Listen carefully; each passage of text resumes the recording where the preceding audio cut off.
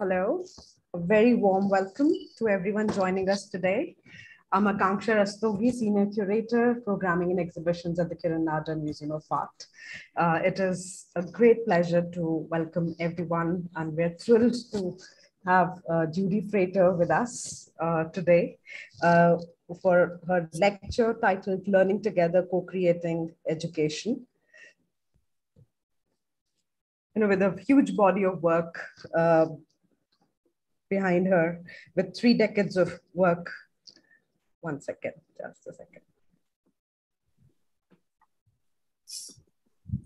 Yeah, with 3 decades of work behind her, she'll speak of her practice today as a student of anthropology and as a curator of Textiles Museum in the Washington, DC, and also her chosen role of becoming a social entrepreneur in Kutch. It's a great privilege to have somebody who's contributed so tremendously to the sustainability of the craft tradition and questioned with her work the separation between designer and craftsperson. Just to introduce her briefly, she's a social entrepreneur steeped in the world of contemporary textile artisans of Kutch. Her work emphasizes the value of artisan designers. Frater lived in Kutch for 30 years, during which he co-founded and operated Kala Raksha Trust. Many of you must be familiar with this cooperative for women embroiders, where she grew this into Kala Raksha Textile Museum, and as well as a Vidyalaya, which was the first design school for traditional artisans. And then she, of course, went on to further expand and launch Somaya Kala Vidyalaya. And the kind of curriculum development she's been working on is so commendable.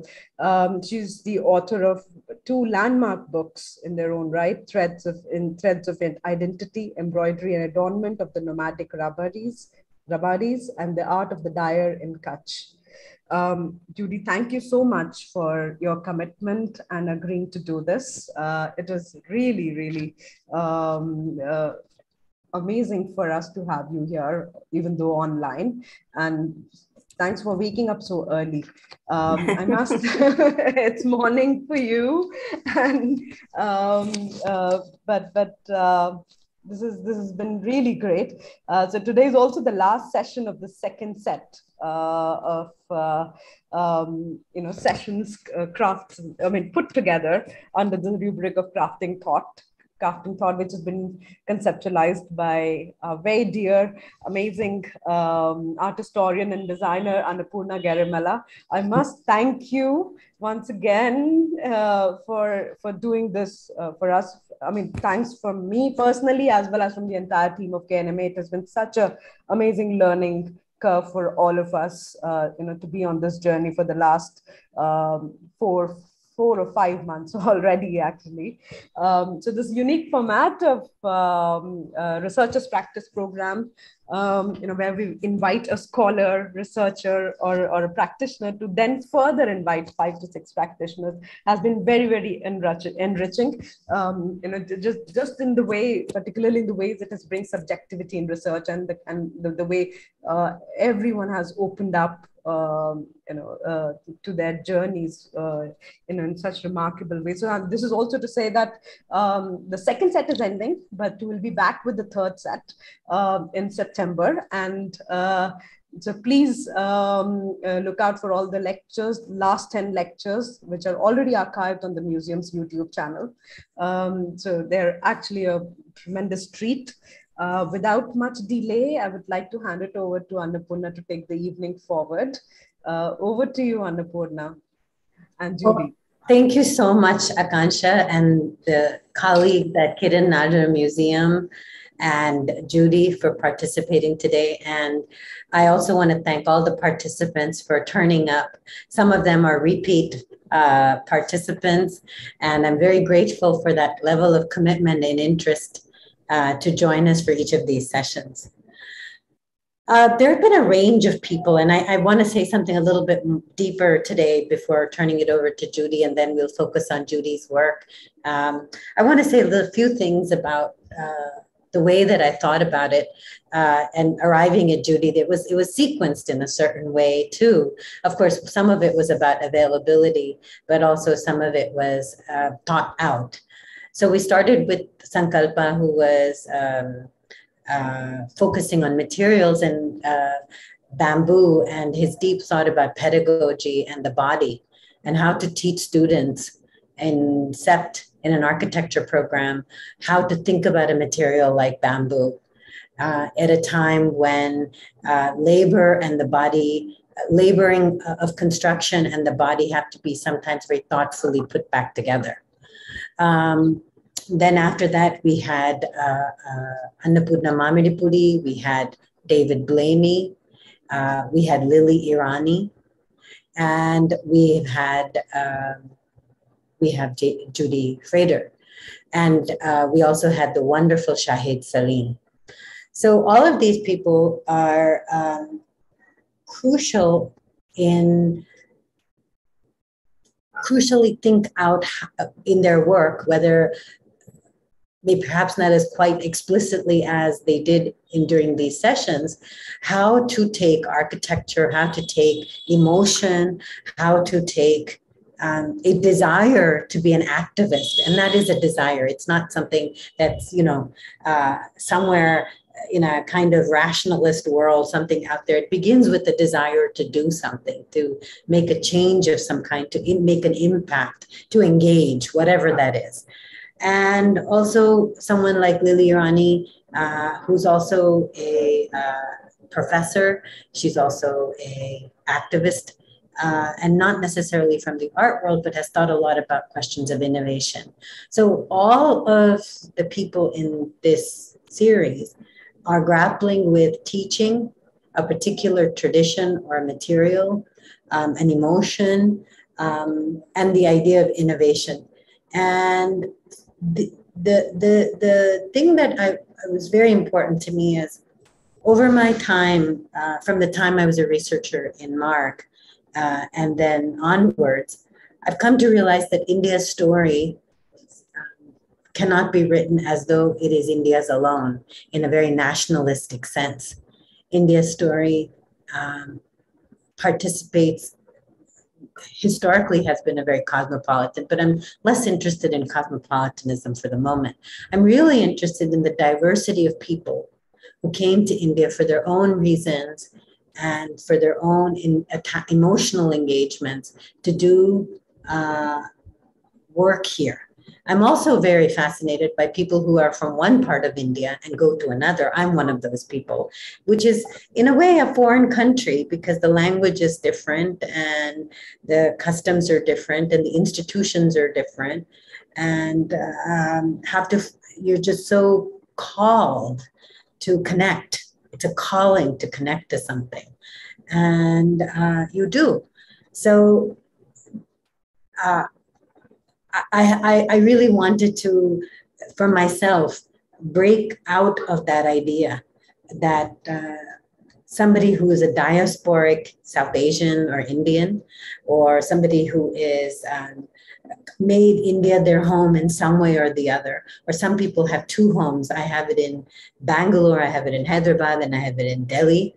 And I also have different backgrounds, can think out all these things through their work as they craft their thought in their research as practice. So Judy is very important to the Indian textile sector, contemporary textile sector. She's already been introduced very well by Akansha.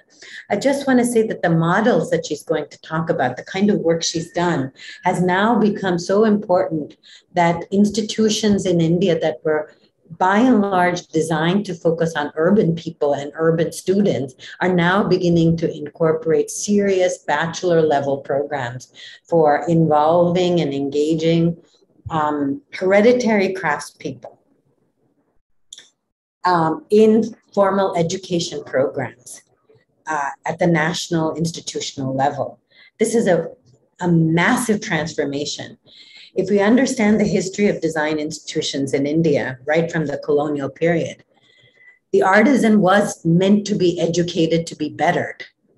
The artisan supported the work of the fine artist by teaching the fine artist skills that upper class people could never have acquired. For example, how to throw a pot. Rarely were institutions set up on the terms that hereditary craftspeople might make for themselves. Who knows what those terms are? Judy Frater is going to tell us what some of those terms are. But I think the story is just beginning to unfold as new generations of students from hereditary crafts communities engage, may not necessarily be with the craft itself, but the knowledge that the craft cultivates in their family life, in their community life, and they're bringing it to fields like contemporary art, to design, to also the practice of the craft itself, and how to theorize the craft, how to theorize labor, how to theorize business practices, how to theorize the market. And one of the deep concerns that I have had, and I'm very grateful for Judy to come and present today, is there's a brave new world of marketing that's growing in this country between corporate houses and designers and craftspeople. And this is uncharted territory.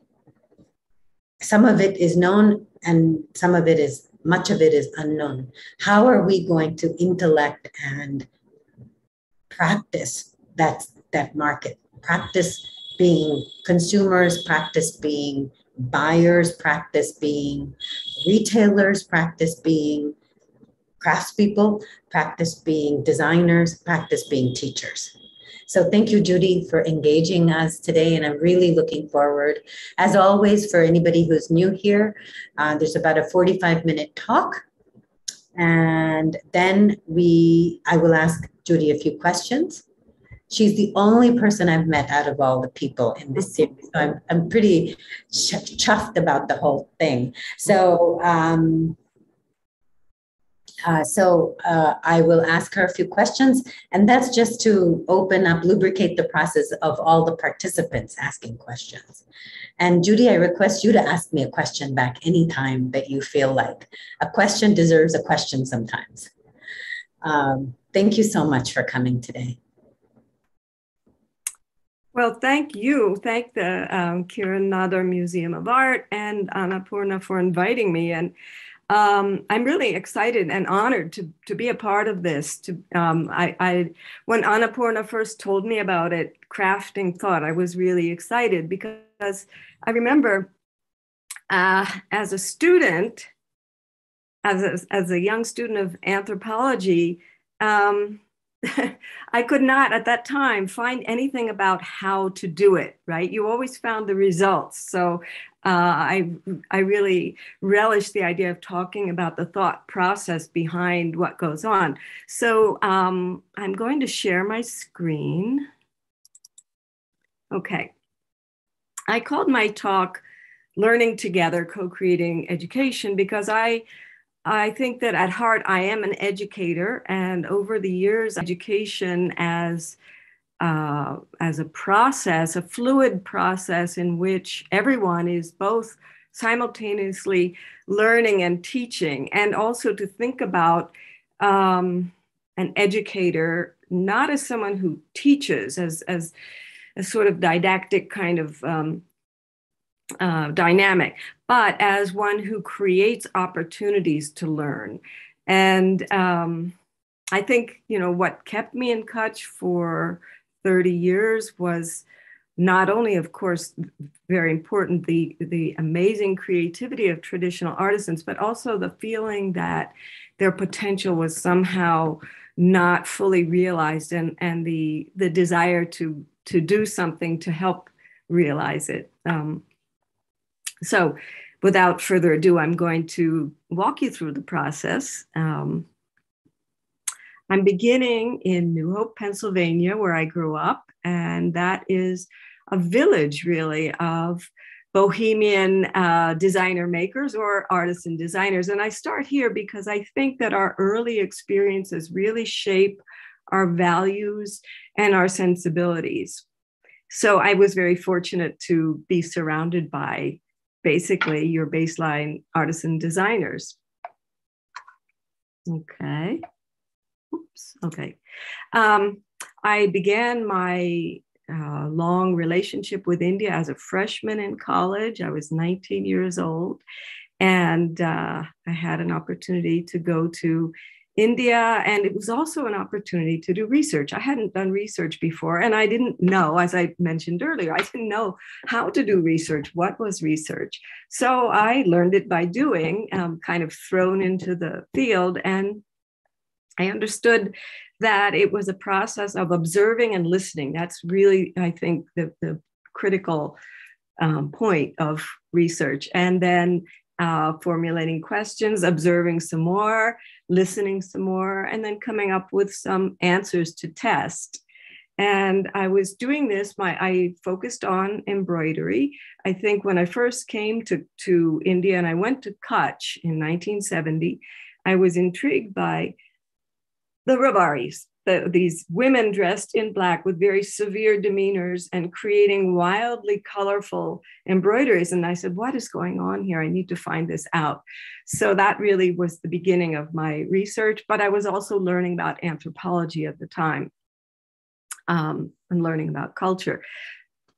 As someone doing a study, I was taking, but I also learned early on the importance of reciprocity. So I would give back as I could at the time, photographs, which were pretty rare at the time, field recordings of folk songs, and of course I started to collect embroidery.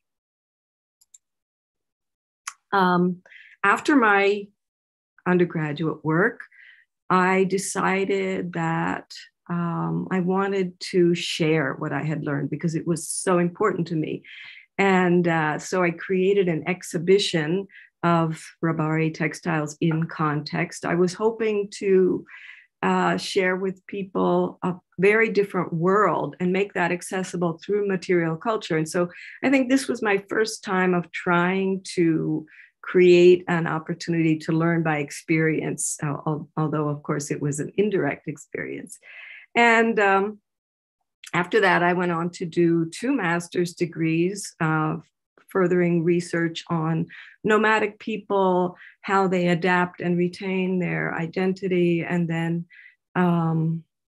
in 2 parts, actually. First as theory, and then as fieldwork in Kutch. I kept on going back to India. And after I finished my second thesis, the first thing that I did was rewrite it to make it more interesting to lay people. I always felt that it's important to share beyond your academic group to make your learning more widely accessible. So I published it as Threads of Identity in 1995. And then I got a job as a curator at the Textile Museum. It was the perfect job for me.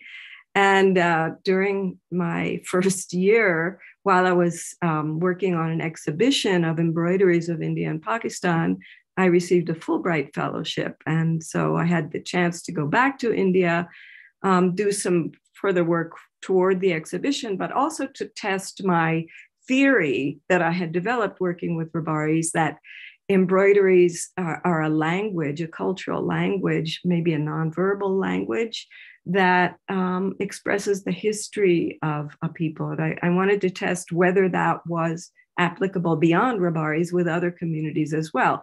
So I started studying Suf embroidery, and here I am, in my anthropological mindset, taking notes. And one of the young women embroiderers who I was studying, Dayaben, who is wearing the light blue in the lower left, she stared at me and she said, "Why are you studying us? Why don't you help us?" And I think it's listening and hearing. You have to be in the right mindset to hear what is being said. And I thought, oh, wow, why am I studying you?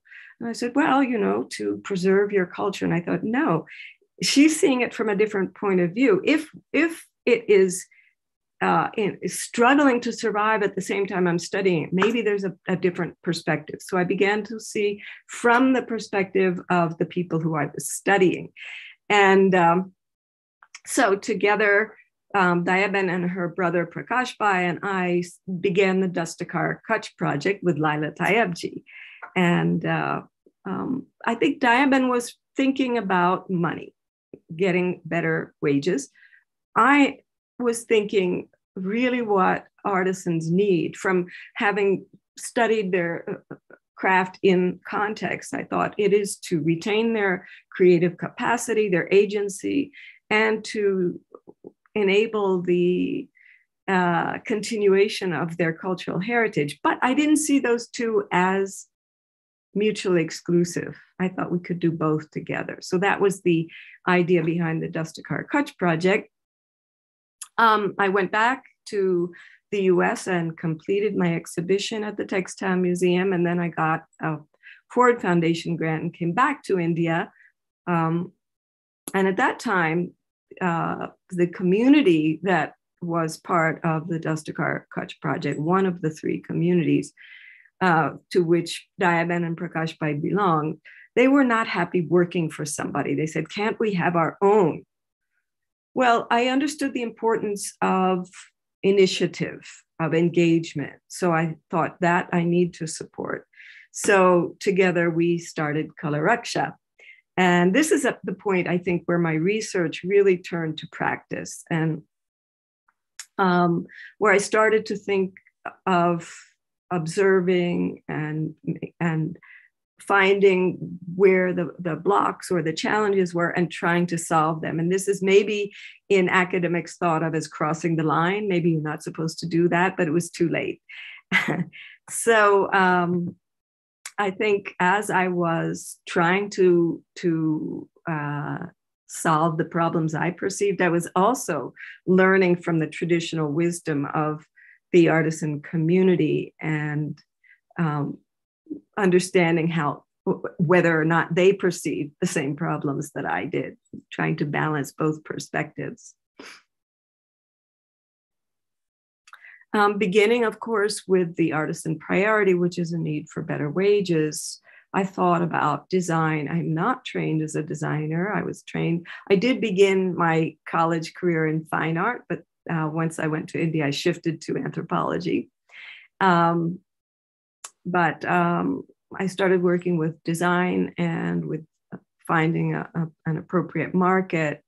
All the while I was looking forward, I kept looking backward, trying to use what I had appreciated in understanding traditional craft in its context and bring that into a contemporary situation.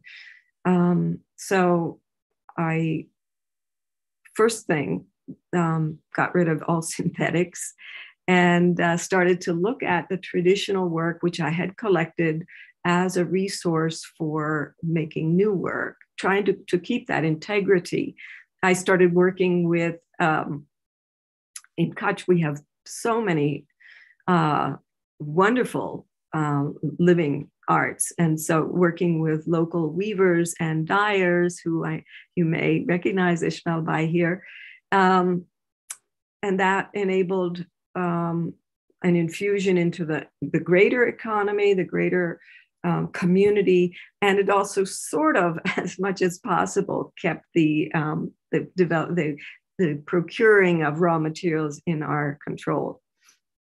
The museum was very important. I came from a museum background, and I realized that having excellent examples was essential to the living cultural heritage, living tradition, and traditions are always evolving. That was what my studies were about.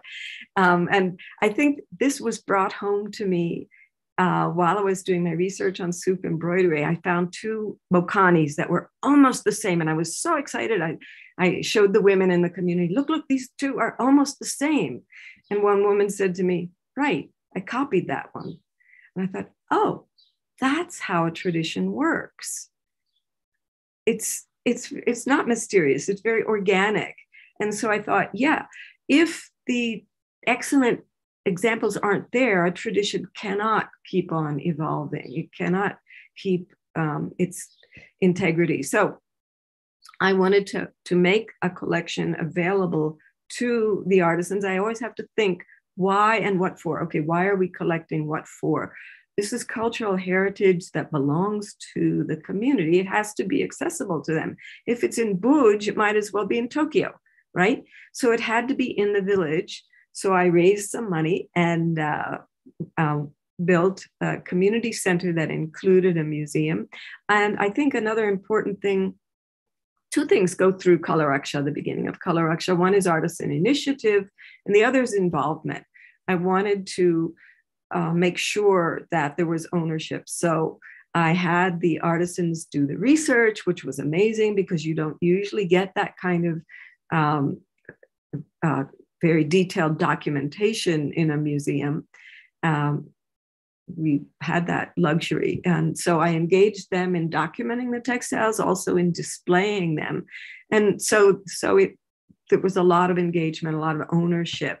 And it also enabled, we can't say that, oh, you should stay as you are because it pleases me. People want to move forward. Nobody wants to be their grandparents. But by having that small museum there in the village in Sumnasar, people could appreciate their heritage while moving on. I began working with education very soon after beginning Kala Raksha. One thing that I noticed was that many of the women complained of the same ailments: headaches, anxiety, weakness, tiredness, et cetera, et cetera. So I thought, because it's so pervasive, it has to have some kind of systemic or cultural basis. So I thought, let's see how we can work on this within the community. And I also thought about literacy because one day our Chokidar's son graduated from high school, and I congratulated him. I said, "Oh, your son graduated." He said, "Oh, did he?" And I was shocked. I realized that there's a disconnect between the generations, partly because the elders have not been educated. So I thought, well, if we have an adult education program, at the very least, we can develop empathy so that the elders will understand what the next generation is going through. But and so they can also support it. So one more observation that kind of brought it all together. I was at my friend's place in Delhi, and her servant was learning English, and he asked me if I could help him with his homework. I said, sure. And I was just baffled and horrified to see that he was having to memorize a passage about how to make the perfect cup of English tea with the milk separate, the sugar separate, the tea separate. I said, when will he ever use this?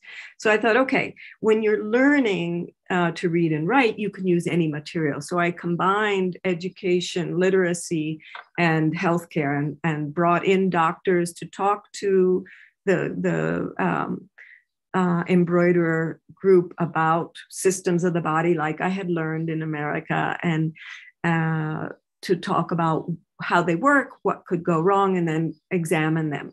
So this was also a way of showing people what their responsibility was too, how they had to understand and be able to articulate really what was going on.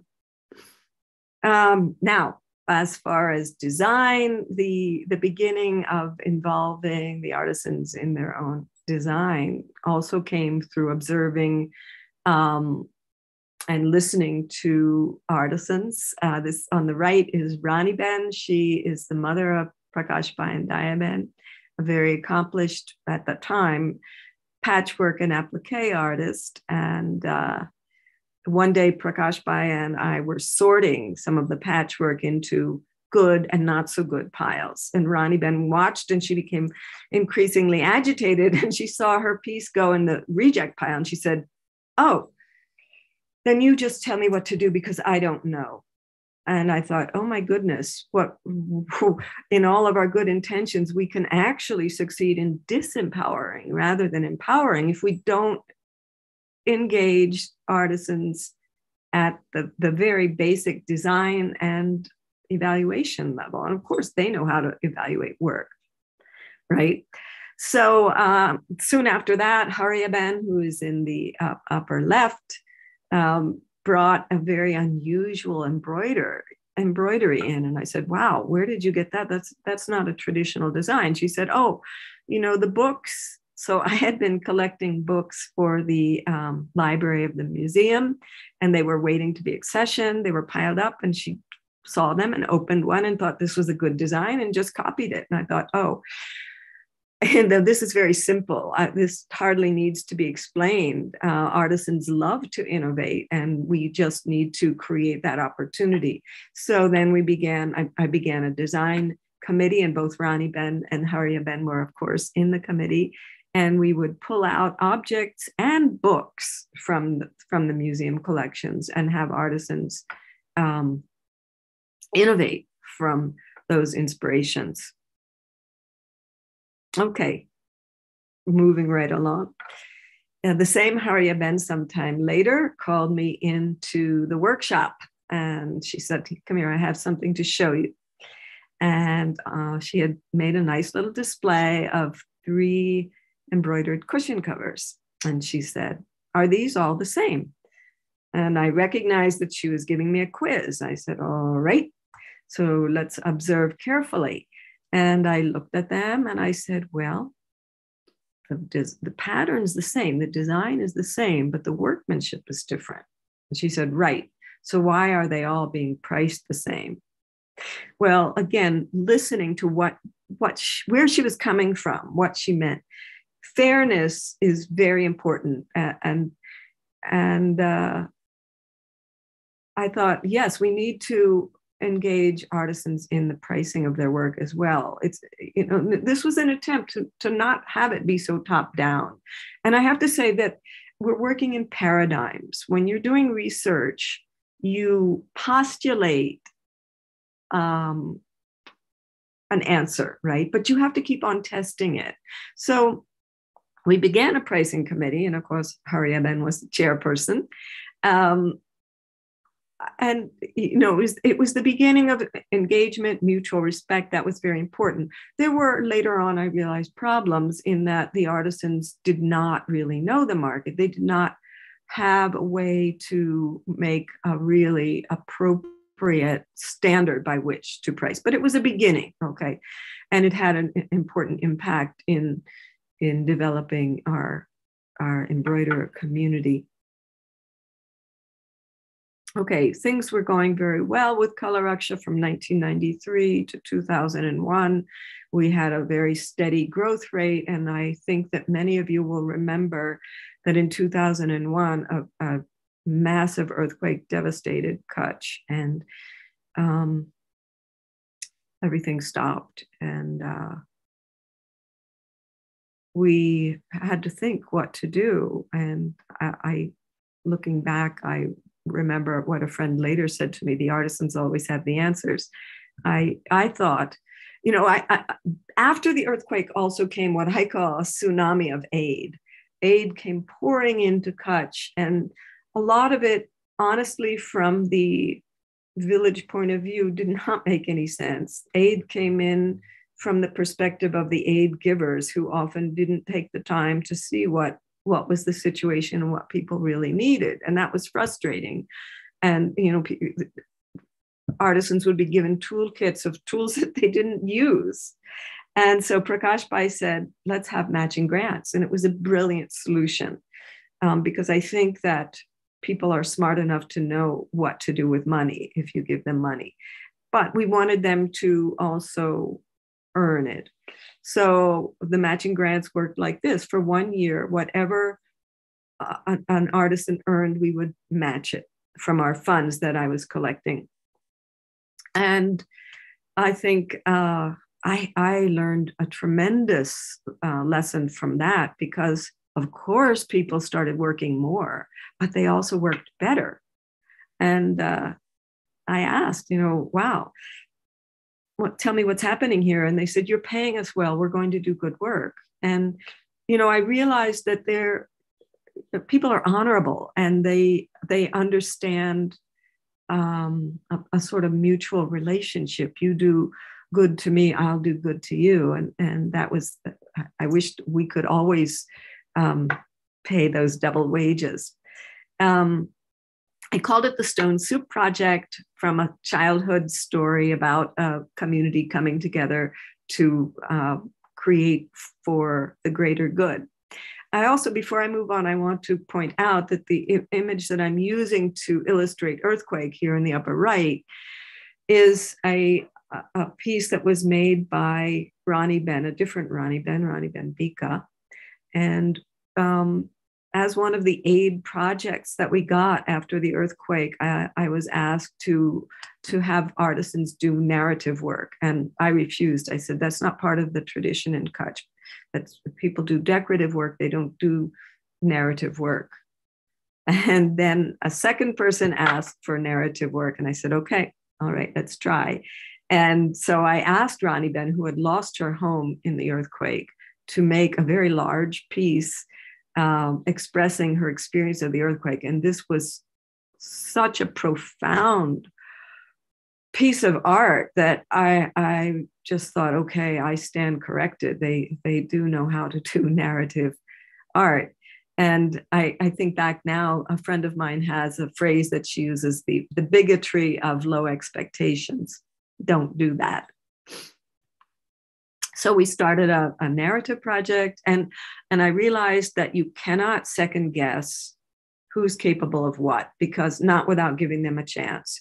So I opened it up. Anybody who wanted to participate could. Here in the upper left, there's a photograph of, the artisans had been devastated by the earthquake, and here was an opportunity to work, and they're all very eager, and each person did a unique expression of their experience of the earthquake. And then I carried that forward, and each year gave a theme. Sometimes I asked the artisans to give a theme to make a narrative show. We would do one show a year in Delhi or Bombay or Bangalore. And thinking about this introduction of a new type of art, Hariaben said to me, it's not that we had nothing to say, we didn't know how to say it. And I think, that's a pretty deep statement about creating opportunities, right? Also, what was very interesting is that the artisans understood that this is a different kind of work, and they didn't want to price it in the pricing committee. They said, for this, you give us a price. You set the price and give us a percentage, which I think was really a brilliant understanding of how to approach a new market, an art market. Okay, throughout all this, lots of wonderful work, but I was still very aware that the wages and status that artisans could reach did not really reflect their knowledge and skills. And I was still doing my anthropology research. I couldn't help it. So I was watching how embroidery styles were evolving. My research had been on historical interpretation of the evolution of traditional styles to illustrate how people over time and space had adapted and retained their identity, right? So here I had the chance to actually see it because I was in Kutch for so long. And I saw that one major factor was that women now had to work because of inflation. One income was no longer enough. And regardless of what they did to earn money, they had to earn money.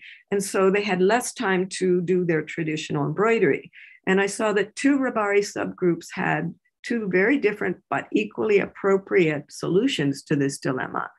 And in the the photo in the upper left are two of those solutions. In the top part is a Kachirabari solution of doing a combination of hand and machine embroidery. And I bet if I didn't tell you that, you wouldn't know.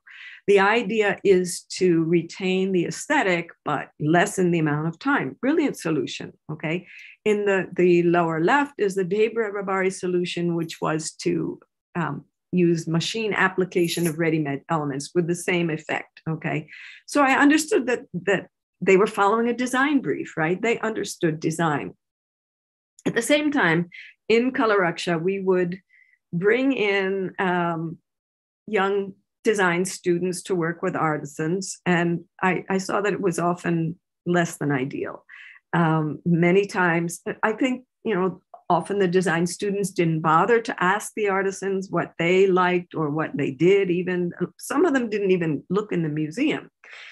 And they would just have their ideas that they wanted to have the artisans carry out. And the artisans, as soon as the designers would look away, they'd roll their eyes. I thought there has to be something better than this. And I would mumble to myself, they should have a design school for artisans. But it wasn't happening. And then when the earthquake happened, it's, a disaster is always destruction and also opportunity. So soon after the earthquake, a reporter asked me what I hoped would come out of this earthquake. And I said, a design school for artisans. And then I realized that there wasn't a they, and that they might be me, and that I had to try to do it. So one of our very wonderful funders nominated me for an Ashoka Fellowship, which very fortunately I received. And so I did some research on design programs in India and outside of India, and with a group of consultants put together a curriculum, and in 2005 began Kalaraksha Vidyalaya, which was what I wanted really was for artisans to retain their agency, to learn to innovate in their traditions as they felt appropriate, because I knew that if they did it, it would keep its integrity, and it would just be a new form of that ongoing evolution of cultural heritage. I wanted to make sure that the course was accessible, thinking about what were the obstacles to, there were already design programs, plenty by then, and but they weren't accessible to artisans for several reasons. One, money.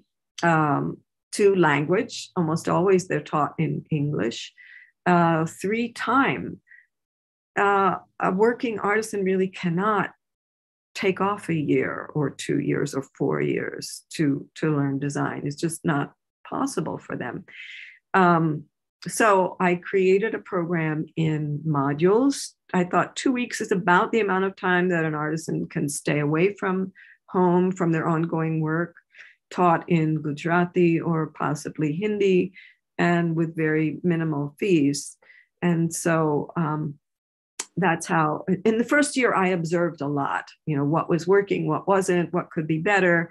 And one of the modules is market orientation, because I knew that it was important for artisans to understand why they needed to innovate in the first place. Now, in the traditional setting, the artisan and the client lived in the same community, shared the same standards and understanding, and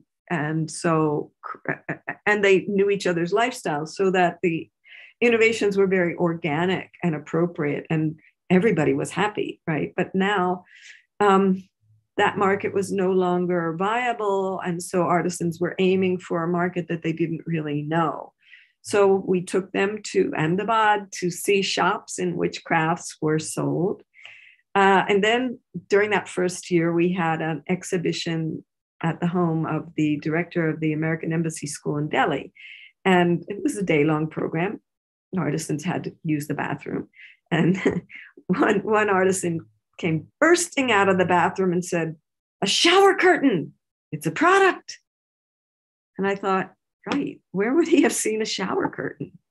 And then I realized that we had to go deeper, that seeing the shops wasn't enough. They had to understand the lifestyle of those potential clients. And then I thought about how in the United States, we have these home and garden tours, which everyone loves. You know, you love to go and see how people live. And so I sort of set that up also as part of the course. And the students visited various homes in Ahmedabad when they went for their market orientation trip. And we made sure to have a range. So they began to understand who are those people that might be buying their work.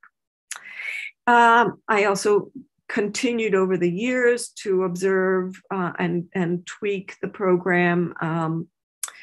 I realized that, I think this is way beyond just a design school for artisans in Kutch. I think it's a part of education. The real crux of the matter is being able to apply what you learned.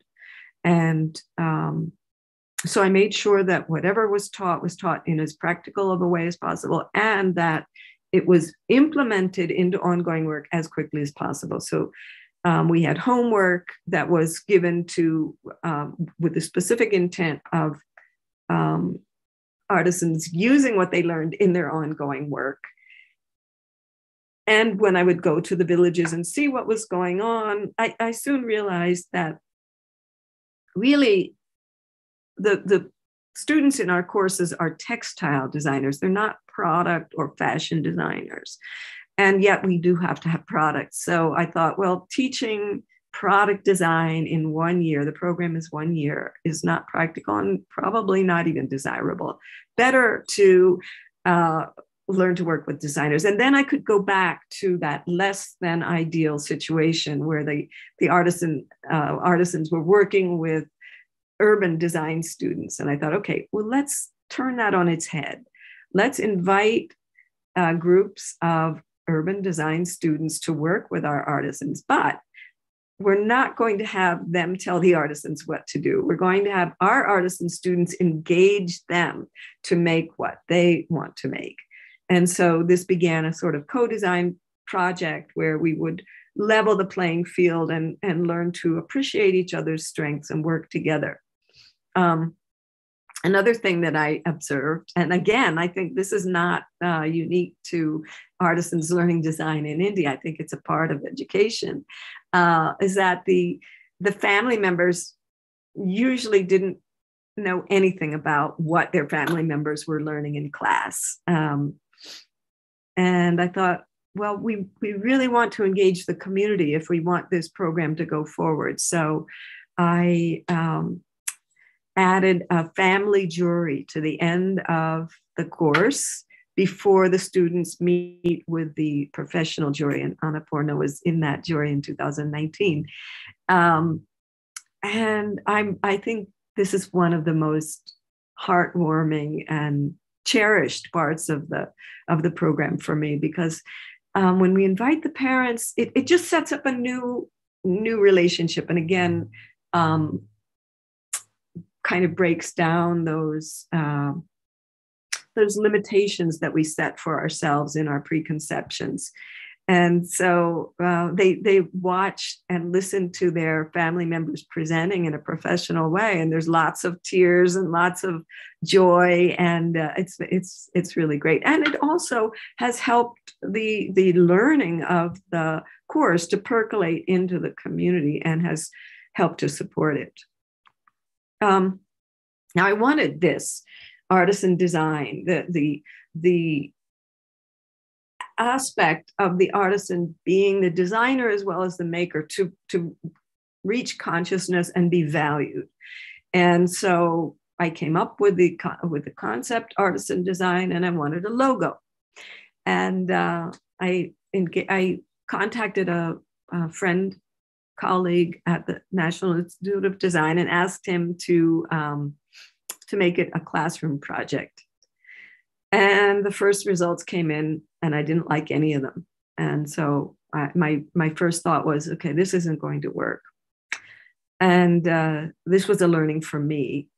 My friend and colleague sat me down, slowed me down, and said, let's give them a second chance. And I learned the importance of giving a second chance, and also my responsibility that I had to articulate what it was that I liked or didn't like, what I was wanting to do. So that was a big learning for me. And we got this really wonderful logo too, second time around. Now, I ran the program at Kalaraksha Vidyalaya for 8 years. I did spend almost all of my time raising funds because, you know, we were offering a product, education, to artisans who couldn't pay for it. So we had to have funding to cover those expenses and to have a good quality of education. And so I couldn't do anything but fundraise pretty much. And I realized that the program had reached its limitation in the context of Kalaraksha, but it had not reached its potential. So I joined forces with the KJ Somaya group in Bombay, which has the Somaya Vidya Vihar University. And together we founded Somaya Kalavidya, which is where the program currently resides. This gave me the opportunity to expand into where I thought other needs were. I realized that people besides artisans needed to value and understand and appreciate crafts. So I started a craft traditions course, a 3-week course for non-artisans, and engaged our artisan design graduates as the teachers. That also, you know, you learn when you teach. It gave them a chance to see themselves as to value their own knowledge. And I began an outreach project where I thought, you know, this amazing education needs to go beyond Kutch. And through serendipity, became connected to a group in Bagalkot in Karnataka. They're Ilkal sari weavers. And so I engaged our graduates to be teachers to teach design quickly, kind of kickstarting, and basically to understand the importance of design, what design can mean to you as a traditional artisan in this group, and quickly got them to the market. And that group is still going on and doing wonderful innovations in Ilkal saris. And year after year, we would work with different groups of artisans who had less exposure to the market. And also, after joining Somaya and starting Somaya Kalavidya, it gave me an opportunity to start a postgraduate course in business and management called BMA, Business and Management for Artisans. And that was because I could see that, you know, in the classes, these students did amazing work, amazingly creative work, and yet it didn't always get to the market that it deserved, the market that would appreciate it. And so I thought, well, at the same time, the artisans would say to me, design isn't enough. We also need to know some business. So I started a course with support from Ashoka, based on a similar model of modular courses over 1 year. And at the time, I found out that my assistant had sort of misrepresented his role in developing the course in order to seek another job. And this was another big learning for me, a second learning, and probably not my last, about the importance of second chances. So my first reaction was to let it go and maybe let him go. And then I thought, no. And I really had to get my courage together, and I talked to him about it. And the upshot was that he stayed with me, and we became a very strong team. And it's important to give second chances. Okay. From the very beginning of Kalaraksha Vidyalaya, now into Somaya Kalavidya, the end point of the course is a fashion show and convocation that had become really popular and also important in sharing with the community where craft can go, that it can be contemporary, that it can be fashionable. And, but in the beginning situation of Somaya Kalavidya, we didn't have the land to host this. You can see there are thousands of people, village people mostly, who come to these events. So again, I had to think, all right, where can we get help? And I thought about engaging the alumni community, the artisan designer community, to host the program in local villages. And that turned out to be, I think it's important to see what your resources are, right? That became a very good opportunity to engage the community at a deeper level and to really solidify that alumni group. Mutual support. Okay, now the next thing, I think I was thinking this morning, there's a game that we have in our education in America called "What's Wrong with This Picture?" And that's a very important beginning for research. I think you see this picture, usually a drawing, and it looks kind of normal, but then you have to look very carefully and find out, oh, where's something not quite right, right? So I was observing the graduates, they were all doing very well, but they were still facing challenges. And I saw that in Kutch there's a very robust tourism industry, very important potentially for artisans, and yet the same few very well-known artisans are benefiting from it, and from that they are growing because of that continual contact with buyers, right? And observing and understanding what they need, what they like. So I thought, well, we need to share this wealth and this opportunity, how to do that. And I thought back to my experiences in the US, where craftspeople in the US and probably in Europe too also struggle to survive. And one way that they reach buyers is through open studio tours. I thought, okay, we can do that. So I set up open studio tours of Bujodi and Adrakpur. Both places have large populations of our graduates. And that worked really well. And again, I engaged, rather than be top down, I always try to work bottom up. I engaged the alumni community in developing the tours. And of course, they came up with a brilliant solution that I might not have thought of. They decided that each time there was a tour, there would be 3 people who talked about the process, explained the process of their work. And then at the end, there would be an opportunity to sell. But for the sale, everyone, not just those 3, but everyone had the opportunity to sell. And again, they're looking at fairness. They're looking at keeping the community together. And so that has worked really well in opening up the understanding that there are many creative crafts people in the community, not just a few. And that brings us pretty much to today. Now I'm thinking, what else is wrong with the picture? I've been very fortunate to come into contact with Ario Klammer, who is a Dutch cultural economist, and he talks about a value-based economy and also the value of craft. And he talks about a creative craft culture, which is sort of like my current Bible.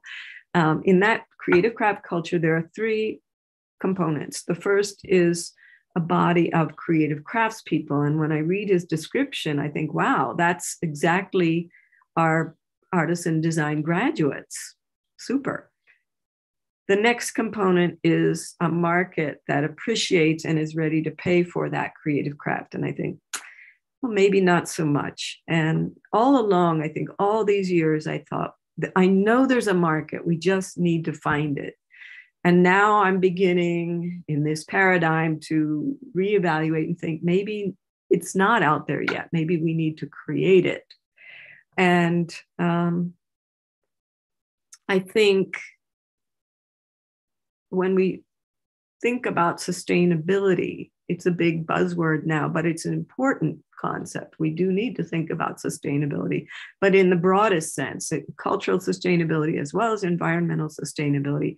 And I think you sustain what you value. If you don't value it, you're not going to sustain it, right? So, and at the same time, I think we have to acknowledge that, I know Annapurna was talking about being consumers. Yeah, but one of the problems, and fashion has been targeted as a culprit, one of the problems is too much production, consumption, and waste. How do we buy better and buy less? And I think that's where we have to work now, developing a market that will buy better and buy less. And maybe the artisans won't have to produce as much. They can produce less, but better, and still make ends meet. So that's where I'm thinking now. And recently I had a great opportunity to kind of test out this idea. I was invited to be an artist in residence at the University of Wisconsin in Madison, just finished the semester. And I taught college students about the values of craft. They learned all in one semester to make craft, to look at craft in the textiles we're talking about in the collection at the university, and then to work with artisan designers in Kutch in co-designing, and then to create an exhibition. And this was, trying to connect value and sustainability. My idea was to see if I could raise the value of craft in one semester of all of these activities. I think also I was looking at, oh yes, I did. I think I didn't mention that the third component of the creative craft culture is the intermediary who connects the creative crafts people to their appropriate market. So I was thinking of developing new intermediaries, engaging them. And I think my experience, again, always learning and teaching at the same time in education, I think I learned at least as much as the students did. And I saw that there are some challenges in my initial foray. And so now my work will be to look at those challenges and analyze them and see how I can innovate on this concept of developing a new and appropriate market for artisan design. So finally, that brings us right to now, the next phase. I'm living in the United States for now, and I understand that I will have to be an intermediary between creative crafts people and a new market. I'm thinking of how to do that. I've started an enterprise called Textiles Live, and I just published The Art of the Dyer in Kutch. I will be publishing another book. Now, the manuscript is due in January, and I don't know how long it will take the publisher to get it out there. And I'll be doing a tour in November to try to engage people I'm creating an opportunity, right, to learn, to interact with artisans and appreciate that there's so much more than just skill.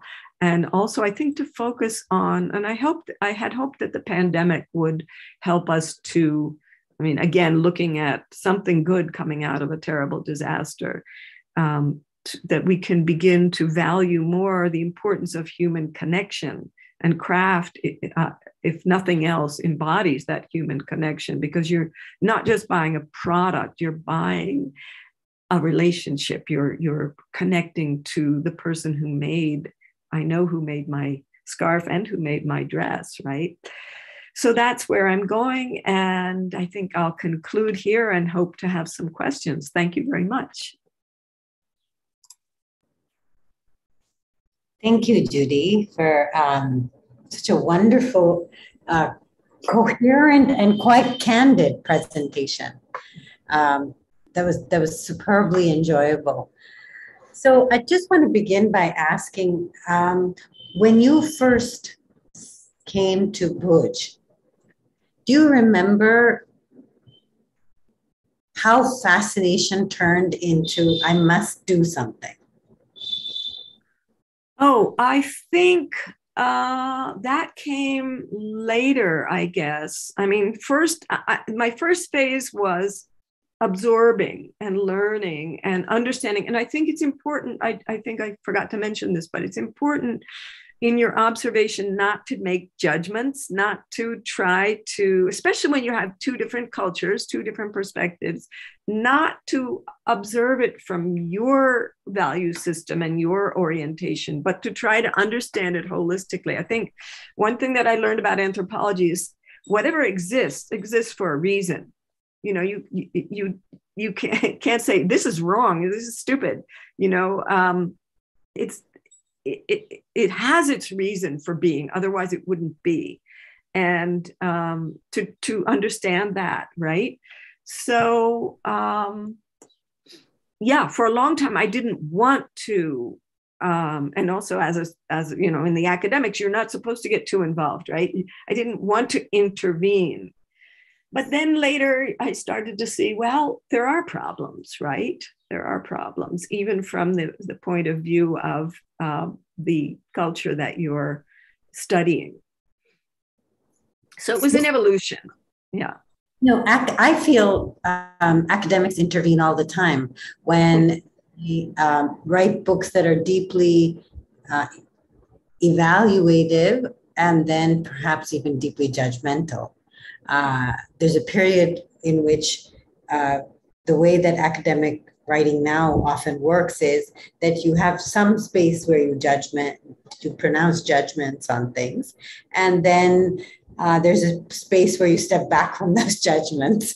You know, you're kind of mediating your own the presentation of your involvement. Actually, that's what I think. How did you actually come to think about writing then in that process? If you're not interested necessarily in a very academic kind of, why was writing important to you? To share. I always want to share. But, you know, I think when we practiced, I told you about this, when I did my second master's degree, it was because it had a non-thesis option, but by the time I got there, unbeknownst to me, they had stopped it. So I had to write. And so I asked my professor, okay, let's get this over with. There's lots of styles of writing. No, he said, it's got to be academic. So, you know, I wrote it, and then he told me it was dry and boring. So I rewrote it, and that was Threads of Identity. I think I always want to reach beyond the, you know, not preach to the converted, not only talk within a circle, but to if your research is important, it deserves to be available to other people, right?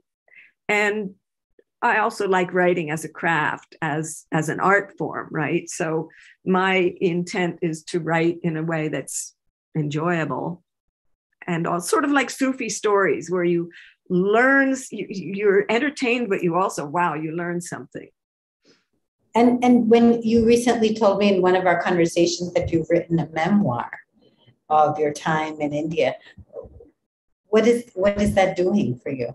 What is going back over these 30 years? What I know this talk represents one way of going backwards, but that memoir is a different thing.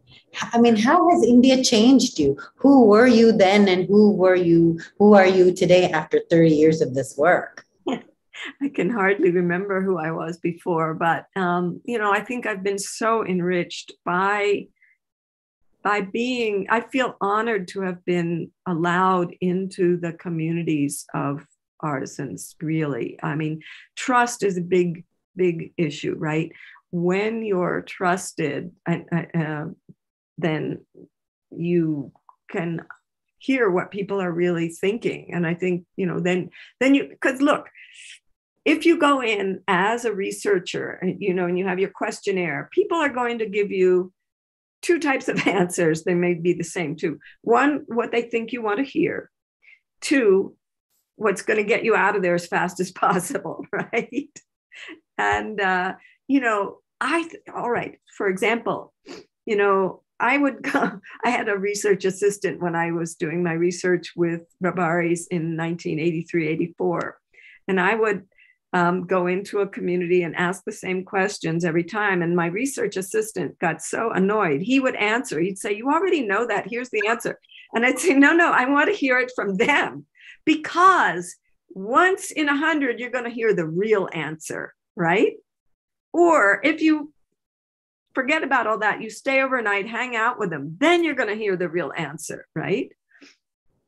So many, okay, for example, dare I even expose this, but, Rabaris are vegetarian. They keep animals, right? It's to their advantage to keep the animals alive. And one time, after so many years, I went to a Rabari wedding and they said, do you want kara kamita, salty or sweet? And I said, what's that? Kara is, they were eating goats. Oh, so, right? But it took me many years to hear that answer, and I think, a lot of times you look, I'm sorry if I shouldn't say this, but you read things, academic works, and you think that's not correct. It's because they didn't spend enough time, you know? I'd like you to talk a little bit about learning language. And you had a research assistant in the beginning. And this is a struggle I think that many, many people are going through today as English has dominated education so profoundly. How do you grapple with doing the kind of work you do? And how do you think about language? One PhD researcher asked me once if I thought language was important, and I almost fell over. Again, if you have an English-speaking interpreter, they're going to tell you what they. Oh, here I'll show you this. This is hilarious. This is just one little example. There was we engaged someone to do a value-based assessment of our 15 years of design education. And this person actually is worked with Ariel Klammer, and he has a PhD from Netherlands. And so, and we have it on tape. And he's going to meet this very imposing Rabari woman, wearing the black. And he says to her in English, I'm so-and-so, and I've done my PhD, and I'm working on cultural economics and the values of craft. And she's looking at him, and he has an interpreter, right? And she finally says, she cuts him off. She says, what did he say? And the interpreter says, he's a teacher from America. Right? So that's the kind of, interpretation you're going to get if you're not listening. If you don't know the language, right? And there's different levels of language, right? And when I studied Hindi, my teacher said there's the third dimension of language, which is the cultural dimension. You can learn, the grammar and the syntax and all, but if you don't have the cultural component, you'll miss some stuff too. So language is very, very important. So when you do you ever think in Gujarati sometimes? Yeah, sometimes. I dream in Gujarati. And I make the same errors that I make in real life. So when you think about craft, do you think about it in English or do you think about it in Gujarati? Well, it depends on which aspect of it, I guess. Yeah. I mean, there are certain, like in any language, there are certain concepts that are not translatable to another language. You can approximate, but not really. And so that's why you have to really to understand it in its cultural context. And do you see yourself doing a project like this with another? I mean, you worked in one region for so long and you work so diversely.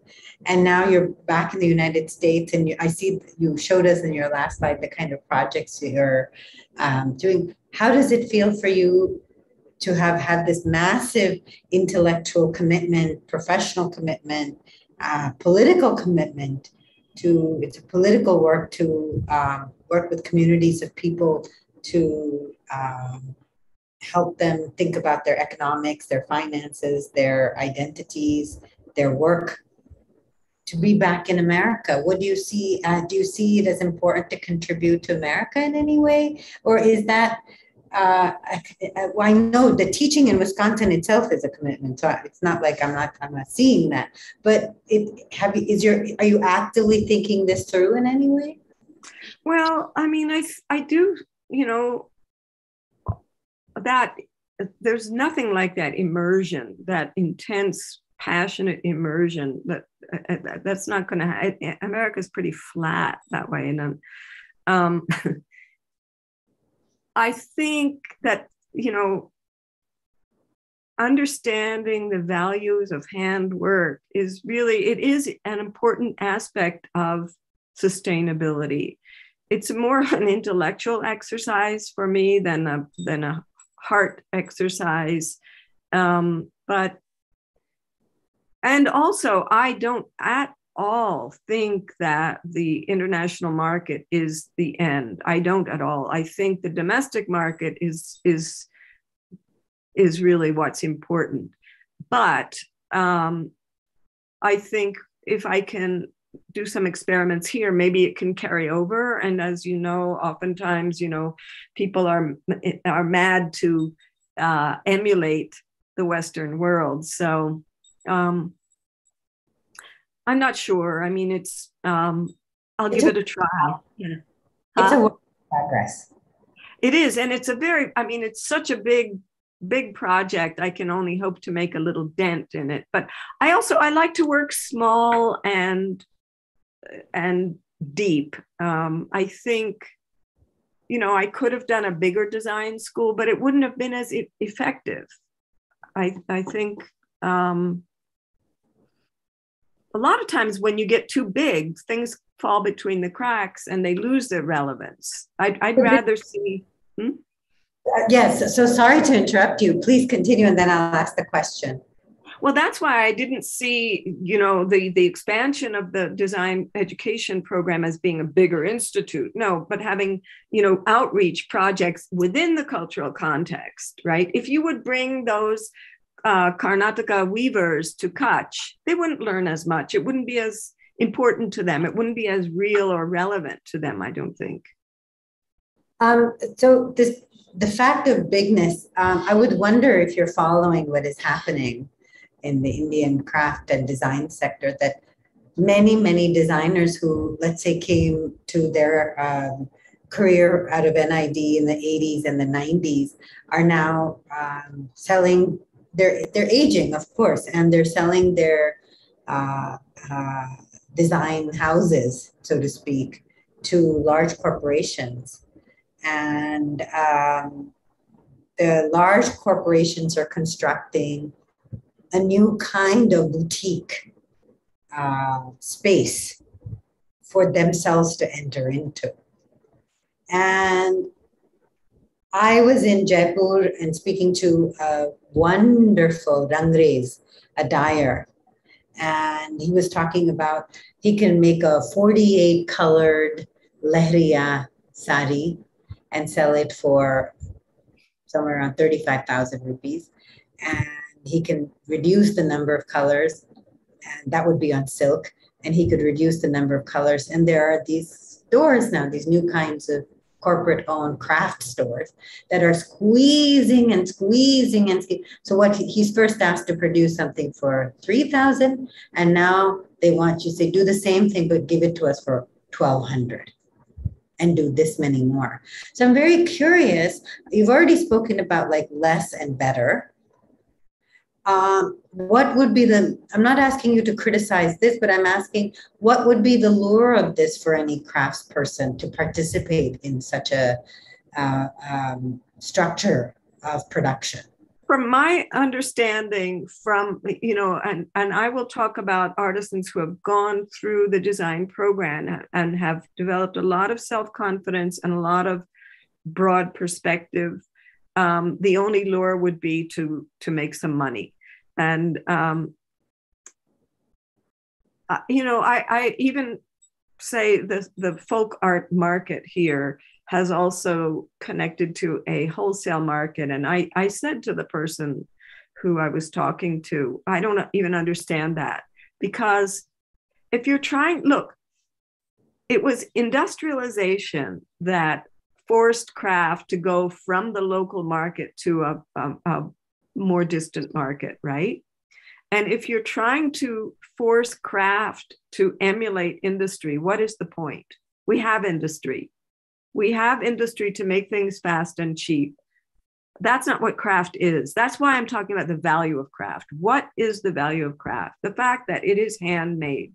And Krishan Kak, who you probably know, years ago when we were starting Kalaraksha, he had this anecdote that there was a craftsperson sitting on the footpath selling handmade toys. And a tourist came by and said, how much is it? And he said 50 rupees. And the tourist said, what if I order 100? He said, then it would be 150 each. Right? Because that's not what craft is. And why should we try to make craft into industry? We already have industry. Why not appreciate what makes craft unique? And it is that personal connection. And, I'm distressed actually seeing that Ajrak artisans are making thousands of meters of Ajrak. Why? They're turning people into machines for what reason? Do you have an answer? Well, I don't have an answer. What is it that people want if they don't understand what it is? I think it's a visual. It's wanting without valuing. Yeah, it's a wanting without valuing. Yeah. I would like to think of craft in different ways.